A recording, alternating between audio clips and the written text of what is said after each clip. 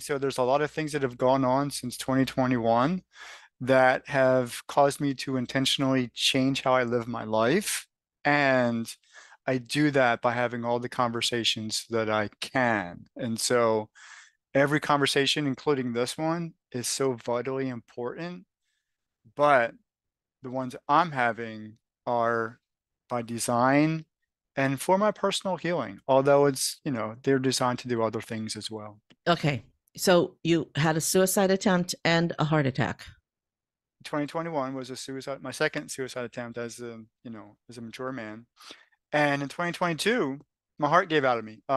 My artery clogged, it shut down. Had to go to the hospital.